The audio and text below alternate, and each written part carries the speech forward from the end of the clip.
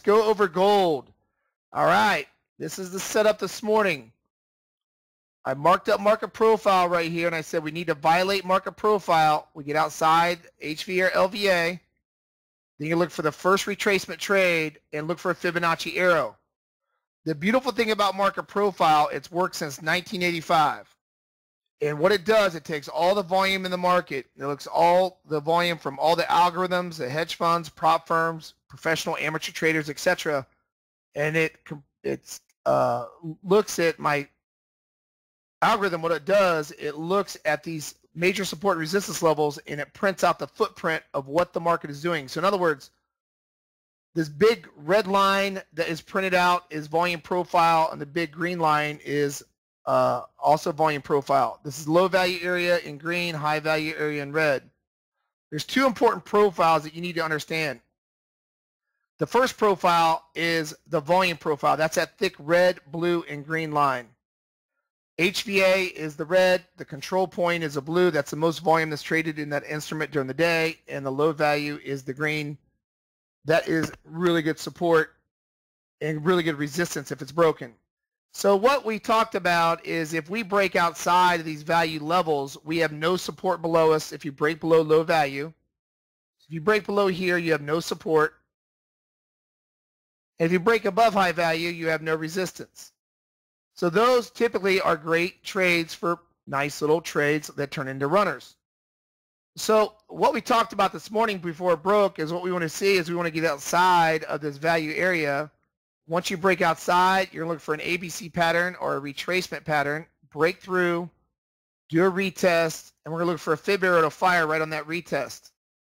And that's your continuation. So that's how we use market profile. If you notice how important market profile is, I'll put crude over next to it real quick, and I'll show you how neat this is we're bouncing off the control point right now at this point, but yesterday, I want to show you how developing called the major moves. Look how important market profile is. My thin red line was a breakout. It broke out above it. That's developing profile, and it tested right on it for a big trade. This is where our fib arrow is fired right here where it tested developing, and right here where it broke out developing again and retested it for that big move up. So the thin red line, the thin green line, and these volume profiles are very important on price action, because it can dictate when a market is breaking out and when it can get some speed. So we knew that if gold broke out of the low value area and retested, we're going to look for a fib arrow to fire. And that's what happened over here in this Fibonacci arrow. So that's market profile. That's how we like to use it. We like to use it for support and resistance. It's very, very leading. It's worked since 1985 on catching these moves. In fact, you can just trade market profile by itself with our system. We do not use a 30-minute market profile. We use a longer-term profile to catch the majority of volume coming in the market on a bigger time frame. So that gives us really static profiles longer than a 30-minute market profile. 30-minute market profile, the profiles change too much. So the footprint you look at on gold and crude and all these other markets with our market profile, it shows you a footprint of a bigger scale, meaning of more volume, comprised of more volume coming in. When the volume comes in the market, it takes a bigger sample of what actually is coming in the market. Not a 30-minute sample, it takes a larger sample, which gives you more accurate results. So when we broke through low value area, you look for the retracement back up to low value area. There's my three market profiles that are stacked. Volume profile, developing, price profile, the dot's not as important.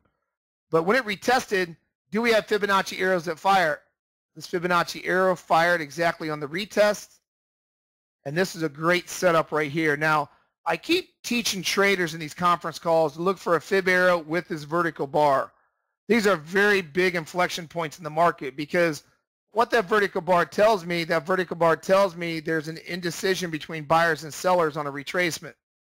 But that's not even enough, because when I get that vertical bar, I want to see a fib arrow that fires. So if I see a fib arrow that fires, which we had here on this break retest of low value, I know I'm in a great spot to short the market. So good job, Lloyd, on taking that trade, bud, because you were right on top of it.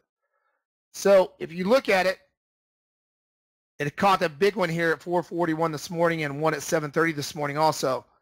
These are great bars to get into in a downtrend. Great indecision bars in a downtrend.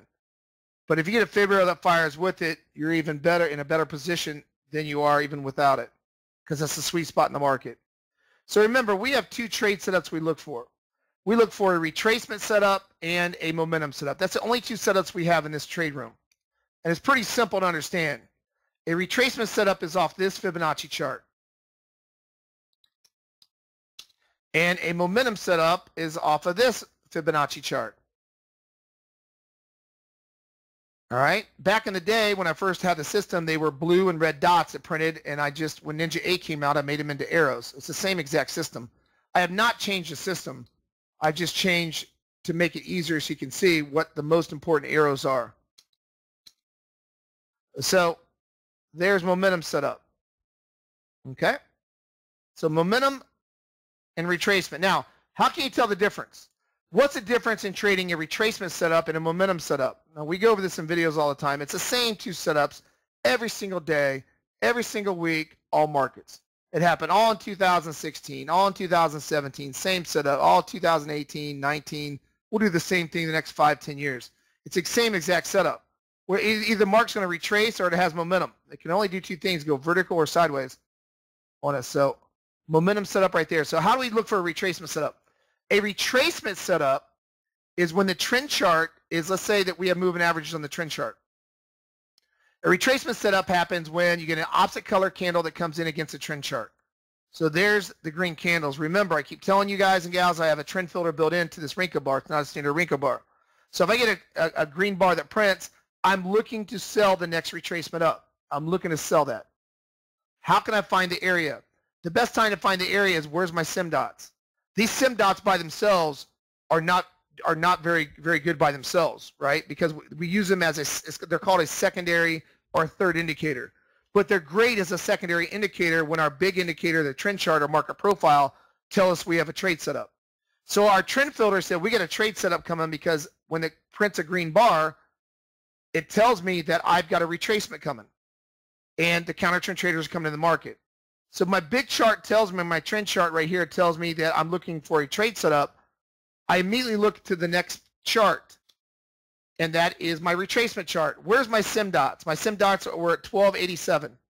It needs to come in at least within 2 ticks, so I have a small stop. So I'm going to come within 2 ticks of my sim dots. Right when I come within 2 ticks, I want to see negative market delta. It can exceed it. I just don't like closing below it or above it for shorts or below it for buys. So it came right up to it, exceeded by a little bit. You didn't close above it by the body of the candle. You get a red Fibonacci arrow. That's where you short. Negative market delta confirmed. And that's a retracement trade.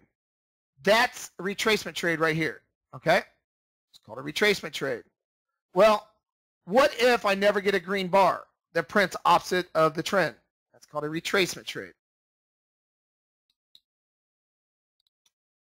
What if I never get it? What if I only get red bars? That's retracement trade.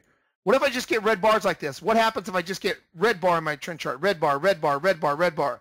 Remember, I got a trend filter built in. That's okay. No worries, because I know that I'm in a momentum trade now. Momentum trade is my far right Fibonacci chart. I only use the momentum chart for momentum trades. So what I want to do is, when I was all red here,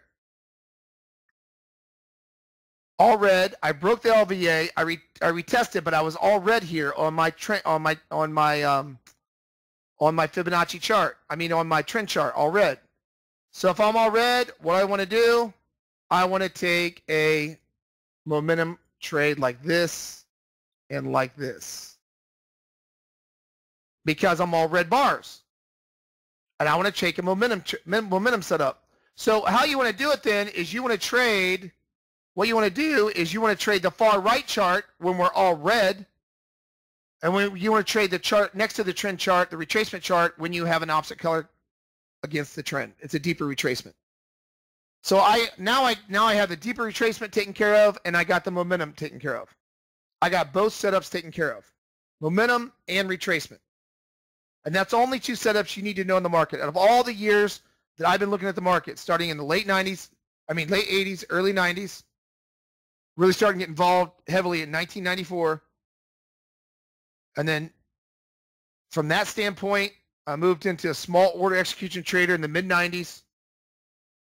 And the one thing I learned about price action is that retracement trading is the best type of trading you're going to get, because if you can figure out the trend, you're 50% there. My trend filter with my filter built in, we understand how to trade that.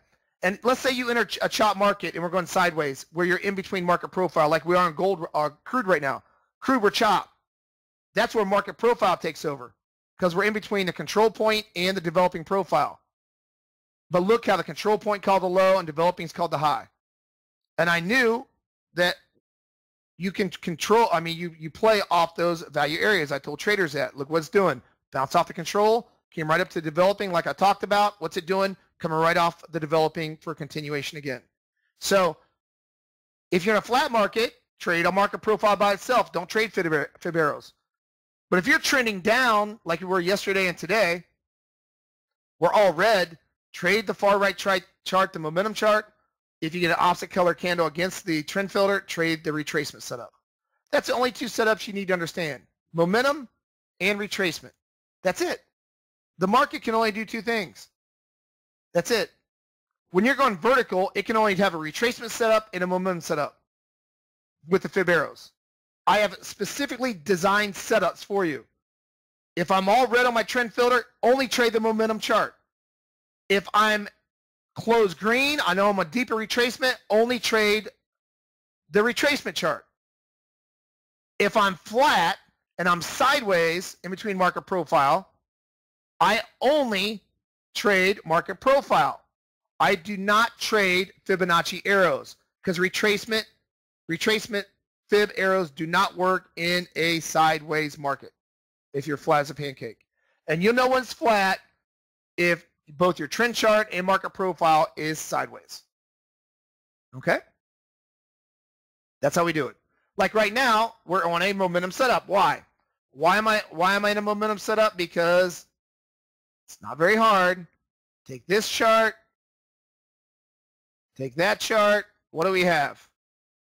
There's another one that's right now it's negative market delta, because look, we're all red. We're all red. So you can only trade this chart right here. You can only trade this chart, negative 111, negative 111.